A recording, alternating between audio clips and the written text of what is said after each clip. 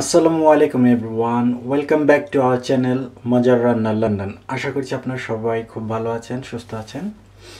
আজকে আমরা নিয়ে আসলাম আরও একটি নতুন ভিডিও। আজকে আমরা দেখাবো মজাদার থাই স্টাইলে ফিশ ফ্রাই।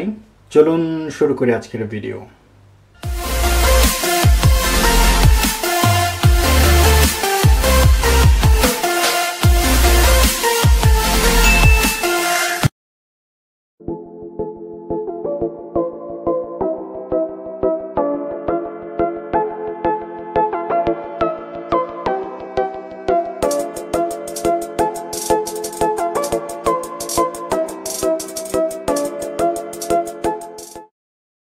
মাছটাকে আগে কেটে তারপর ভালো করে ধুয়ে যে পানিটা ছিল আমরা টিস্যু দিয়ে মুছে নিছি।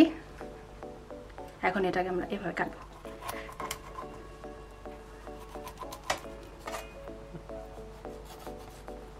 এই সাইড এই সাইড।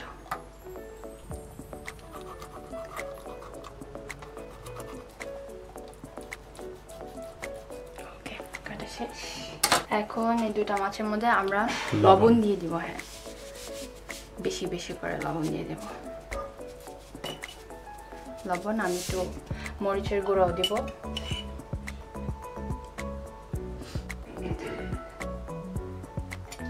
ভালো করে মাখতে হবে ভিতরে একদম।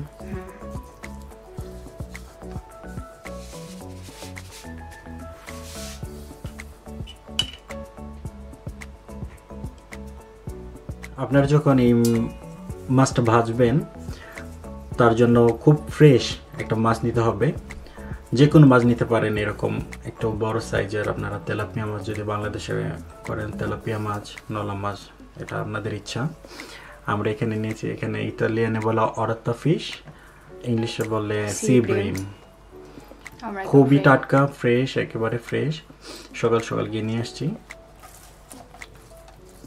তো টাটকা মাছটা যদি টাটকা হয় তাহলে আপনার এই ফ্রাইটা খুব ভালো হবে, খেতে খুব টেস্টি হবে। এইভাবে মেখে আমরা মাছটা কিছুক্ষণের জন্য রেখে দেব।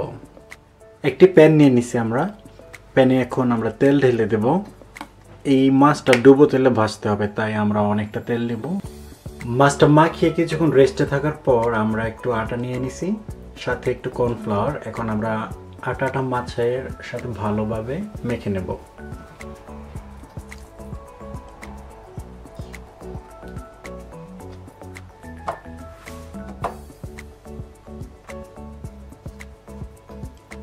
আর এক্সট্রা আটাটা আমরা ঝেড়ে নেব।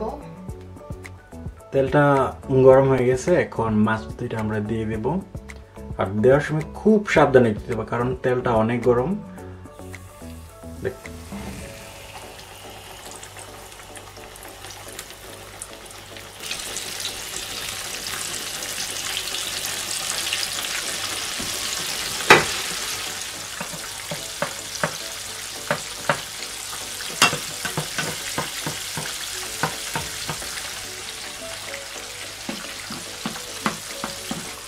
আর আটার সাথে আপনারা যদি কর্নফ্লাওয়ারটা দেন তাহলে মাছটা ভাজার সময় আরো ক্রিস্পি হবে।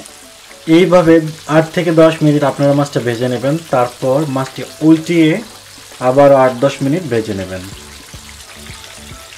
প্রায় 10 মিনিটের মতো ভাজা হয়ে গেছে। এখন আমরা মাছটা উল্টিয়ে নেব। উল্টানোর সময় খুব সাবধানে উল্টাতে হবে, কারণ তেলটা অনেক গরম হয়েছে। এখন যদি একটু ছিটে আসে তাহলে পুড়ে যাওয়ার সম্ভাবনা আছে, খুব সাবধান।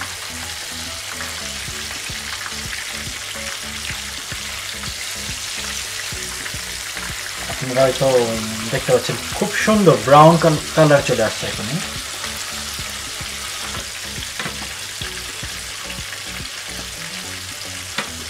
আমরা মাছের সাথে যেই সসটা ইউজ করব, এখন আমরা সেই সসটা তৈরি করে নেব।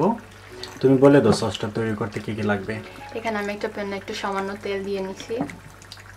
এর মধ্যে আমরা দিয়ে দেব রসুন কুচি,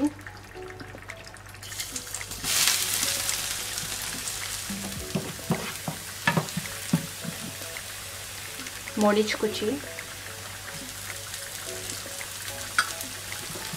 ঝাল ঝাল একটা গ্রাম বেরিয়ে আসছে না। আর সসটা যত স্পাইসি হবে ততই মজা লাগবে মাছটা খেতে। এখন আমি দিয়ে দিব, এখানে আমি একটু তেঁতুল পানি দিয়ে মিক্স করে রাখছিলাম।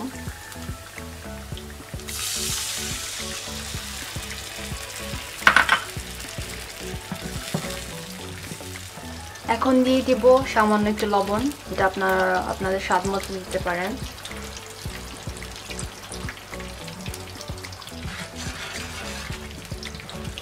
আর ফাইনালি আমরা দিয়ে দিব এই সুইট সয়া সসটা।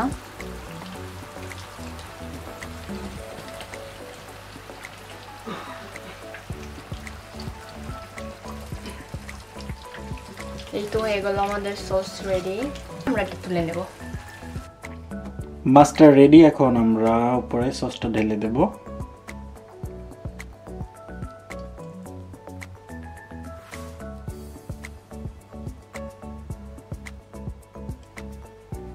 রেডি হয়ে গেল আমাদের আজকের রেসিপি, থাই স্টাইল ফিশ ফ্রাই।